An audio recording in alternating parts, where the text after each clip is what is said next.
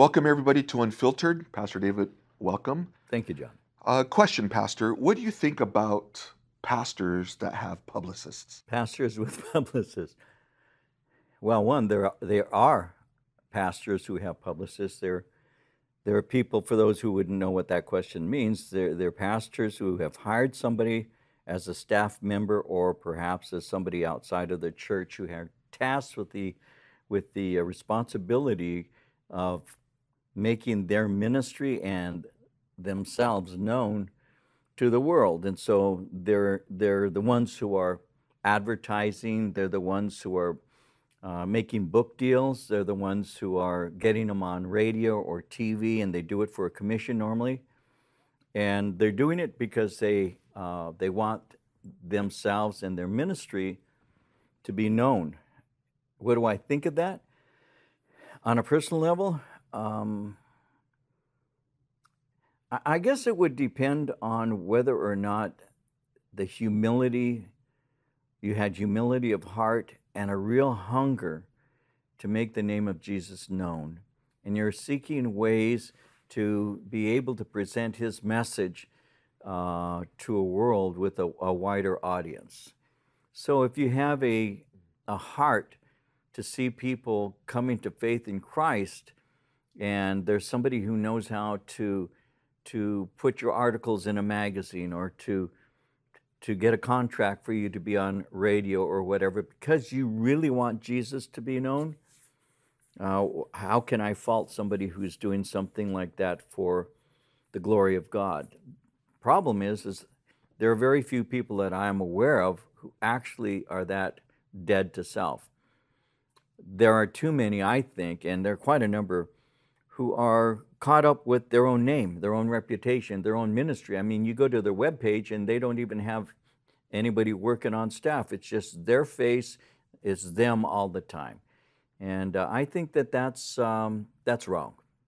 Jesus had people who went before him. We were speaking earlier about how that he had his apostles going before, preparing for him so he'd enter into villages. And he went into the Samaritan village, and the Samaritans would not welcome him in. And so that's when they said, James and John said, would you have us to call fire down from heaven and consume them?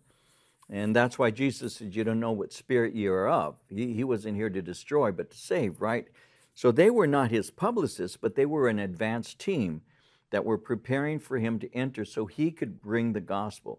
They weren't walking in saying, this is the James and John ministry. We want you to hear from us. We have so much. You see, Jesus had already filled them with the Spirit in a temporary way prior to Pentecost. They had cast out demons. They were healing the sick. They were doing works of miracles and ministry. They could have begun to present themselves, but they didn't. They were offended because Jesus was being rejected. And so, on the one hand, if you have a heart to see Jesus, who is the reason for all things, if you have the heart to see him advanced, what could be wrong with that? But if it's you that people know and you overshadow him, then I say that's wrong. So what would be the difference between a marketing team and publicists? Well, in a sense, it depends on the motives. You know, a marketer, though, is marketing. You know, they're taking your talents and presenting them and getting dividends for it. Publicists can be one who is just proclaiming and calling for people to know. But in the real world, the publicist is a marketing. Right. And so, you know, I think word of mouth is great. When I first got saved, went to Calvary Chapel, didn't know how to present the gospel fully yet. I'm just saved.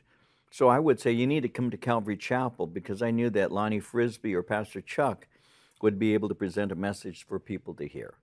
And so I wasn't marketing myself, but I didn't know how to present the one I wanted to. But I knew someone who could.